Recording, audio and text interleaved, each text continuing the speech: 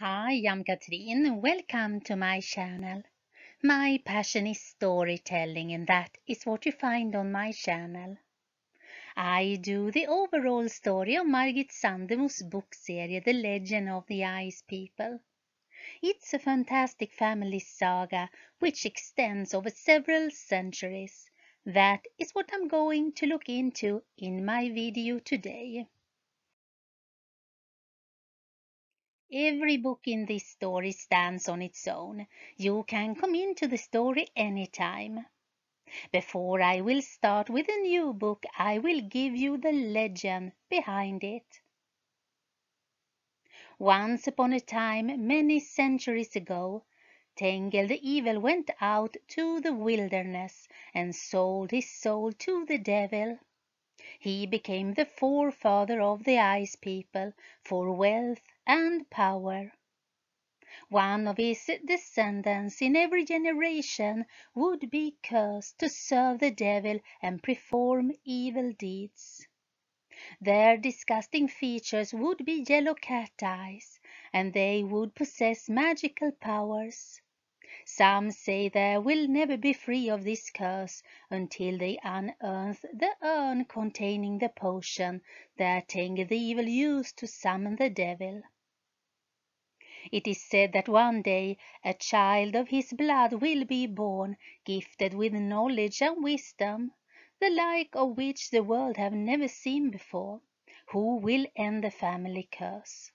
So says the legends, but no one knows if it's true. In the 16th century a cursed child of the Ice People was born. He tried to turn evil to good, and therefore he was called Tengel the Good. This saga is about his family. In the first book, Spellbound, we get to know Silje Arngrimsdotter. Her whole family died from the plague.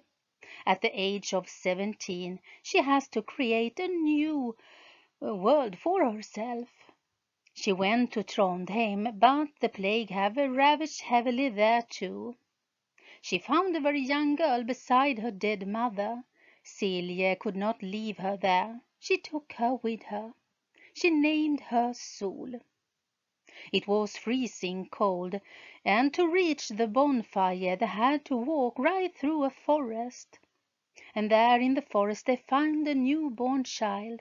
It was left out to die. This child was abandoned by the noble lady Charlotte Maiden. Silje named him Dag. Suddenly she had two children to take care of. Then they met Tengel of the Ice People just as they approached the bonfire. He asked for help. He wanted her to help him save young Hemming. He was captured and was on his way to be executed. Silje pretended to be his wife. She said that they caught the wrong man. She managed to save him. Tengel was a human beast in Silje's eyes, but he was there for her from time to time. And because of him she was accused to be a witch, and that she conspired with the devil's disciple. Tengel, Silje, Sol and Dag escaped up to the hidden valley of the Ice People. Silje and Tengel got married up there and have a daughter, Liv. She is not born with a curse. The next book, Witch Hunt, starts up at the valley. Hemming have been captured again, and to save his life he gave the valley up. Tengel and his family have to escape again. Silje contacted the woman she believed was Dag's mother. She told her that the boy was alive and in need of help.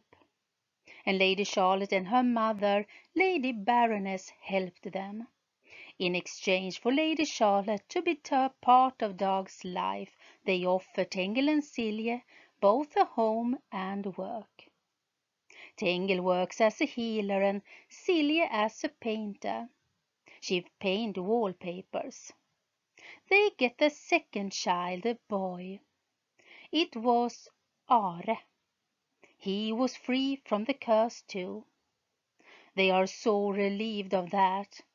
The children have grown up and dogged to move in with Lady Charlotte up at Greystone home when she revealed to him that she was his mother.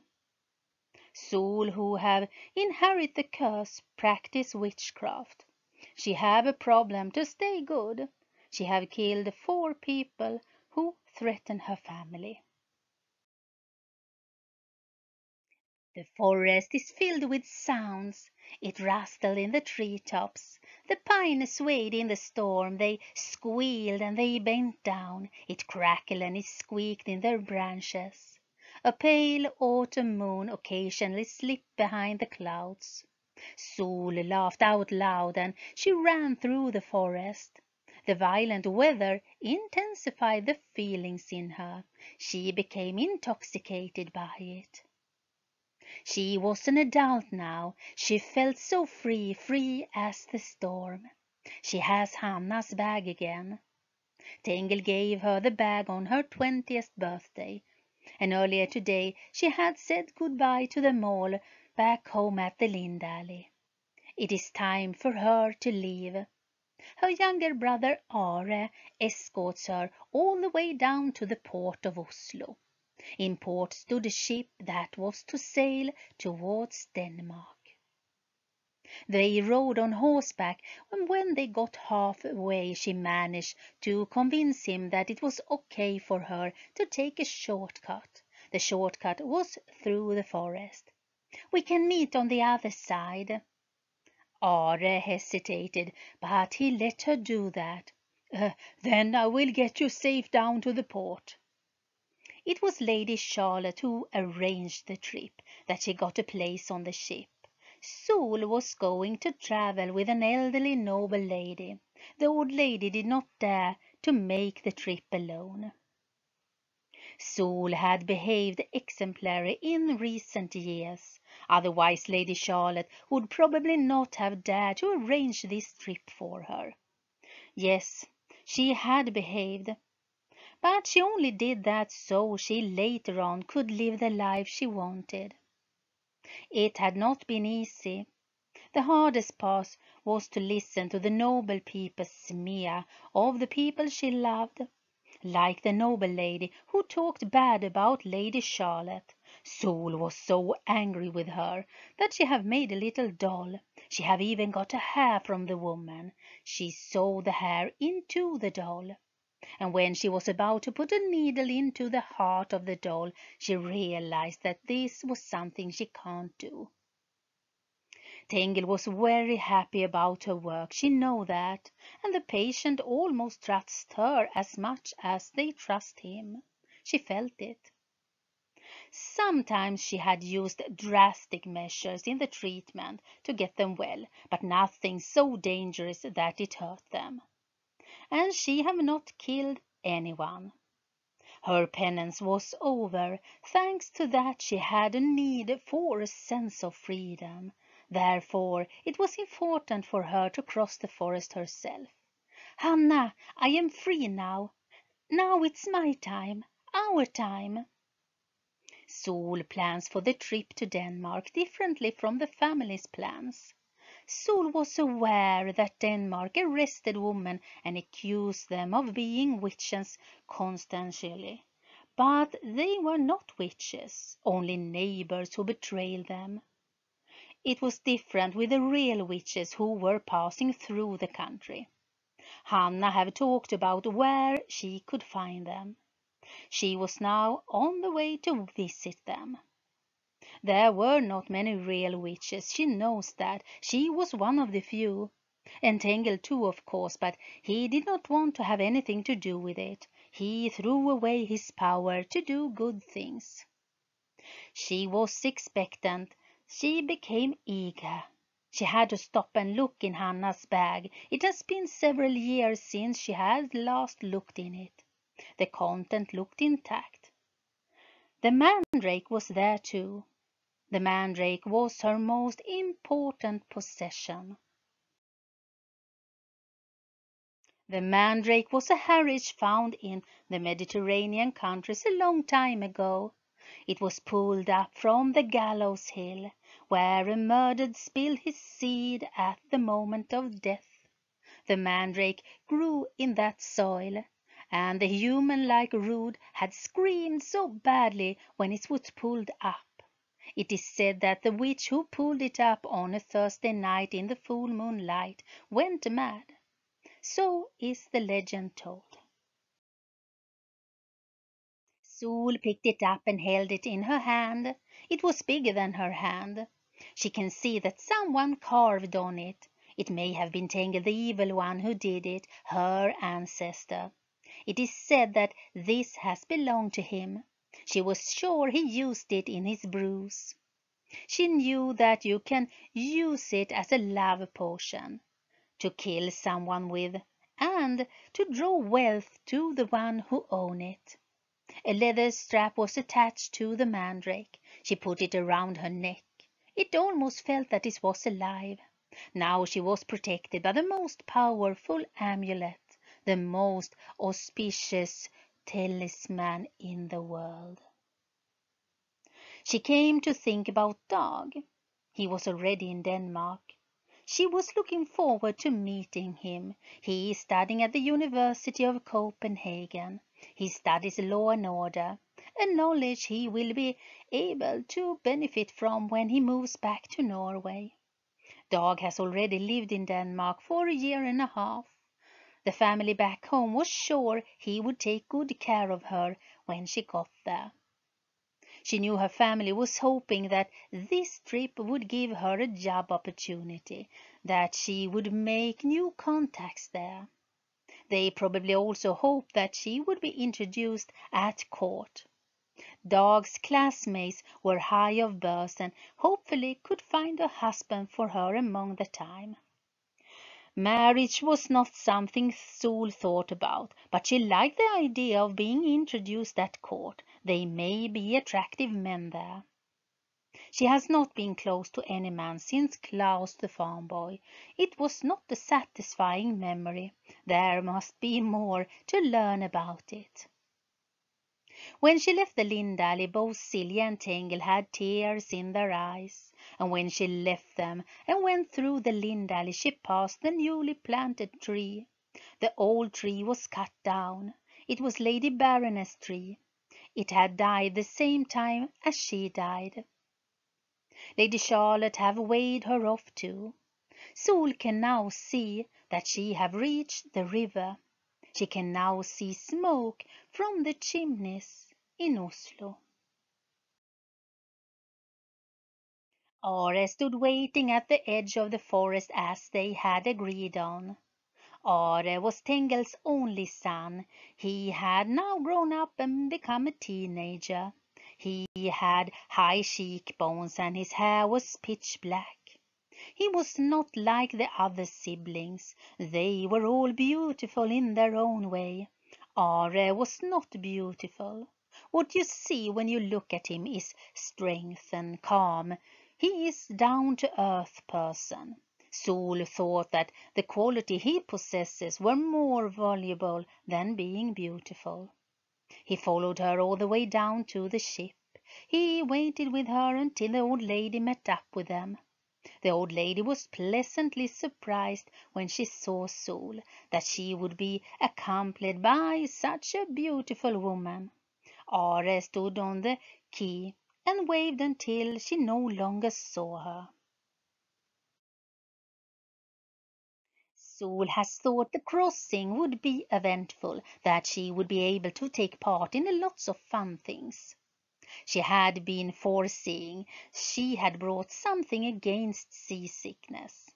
She was a bit disappointed. There was not a single man she could spend some time with. All suffer from seasickness. The old lady also began to feel unwell, but Sol helped her, and the old lady was so grateful.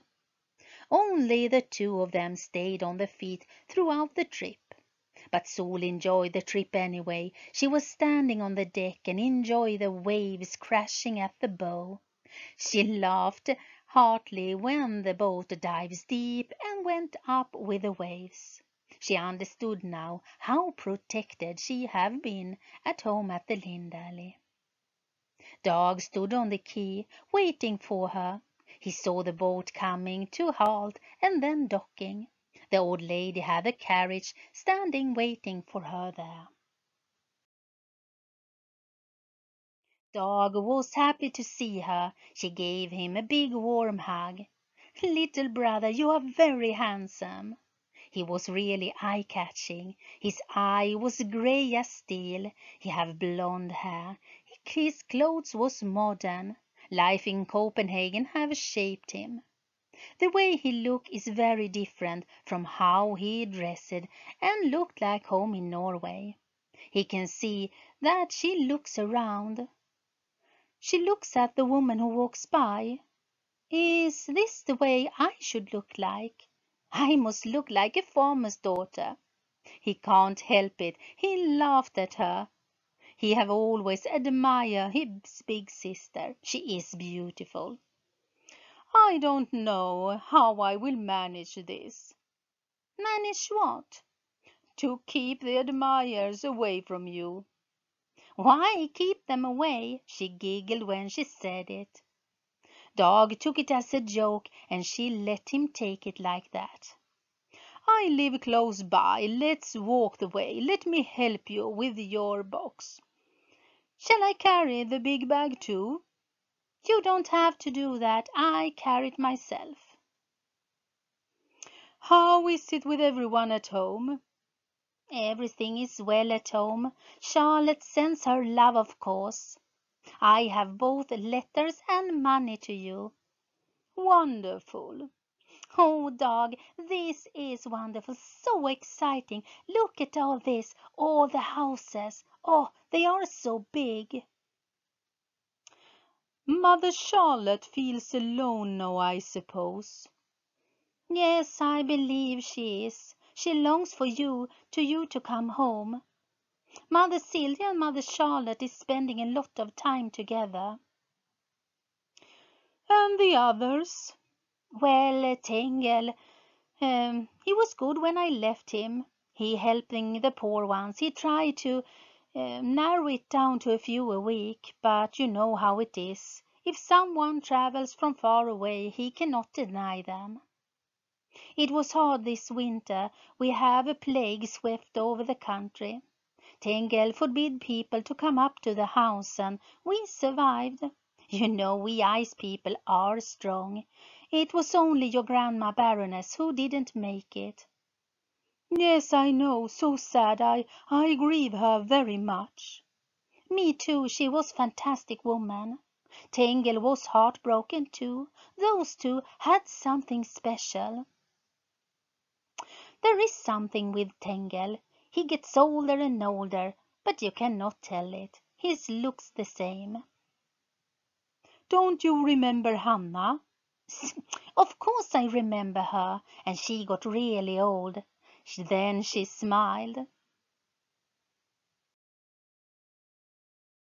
So, little brother, now you know I will be terribly old. I will leave out all of you.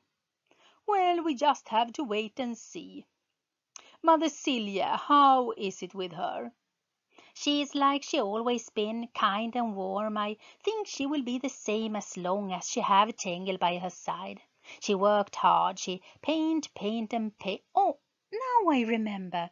Liv is going to get married.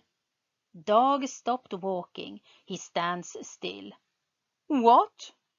But it's too soon. She is still young. But she is more than 17. She is older than Silje was when she fell in love with Tengel. Liv is so pretty.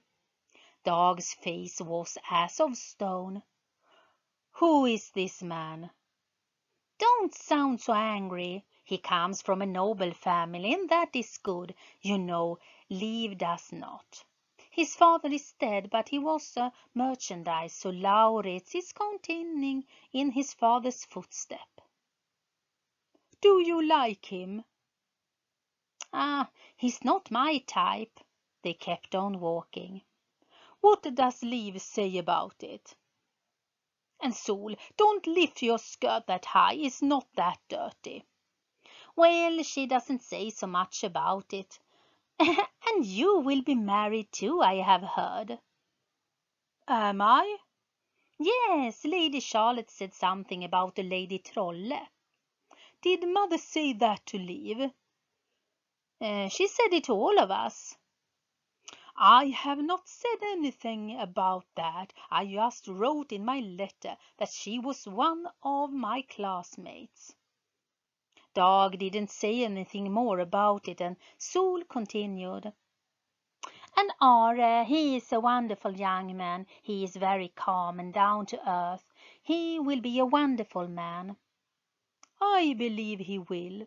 I miss everyone very much. How is it with you, Sol? Do you have any man to marry?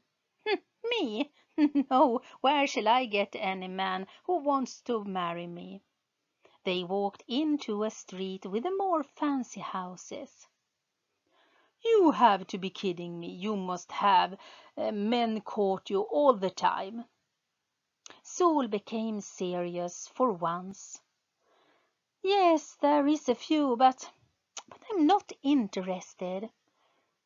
Dag, I'm afraid I cannot fall in love. I don't know what's wrong with me. Don't be afraid. You have not met Mr. Right yet, but you do love people. I know you do. I think that we stop here for today with the first book, The Stepdaughter, or The Abyss. Next on my channel I will look into the life of Morgan Jones. He is another character that I think is interesting to follow. He starts his journey in The Walking Dead, and from that he went over to Fear the Walking Dead. In my next video he still thinks back to the time he spent with Eastman and his goat.